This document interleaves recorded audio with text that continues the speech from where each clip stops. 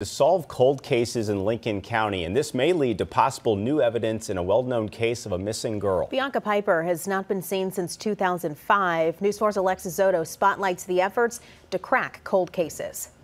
I spoke with Bianca's mother, who says they're excited about renewed efforts to look into their daughter's disappearance, saying it's long past time for their family to finally get answers on what happened to Bianca. I think they're all important. I think this it's a very well-known case.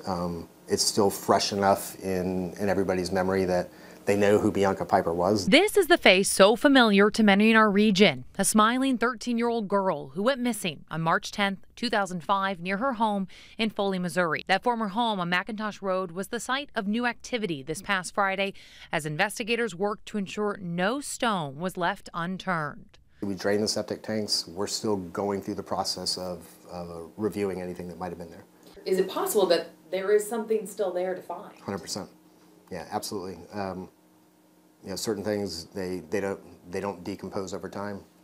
DNA is still valid.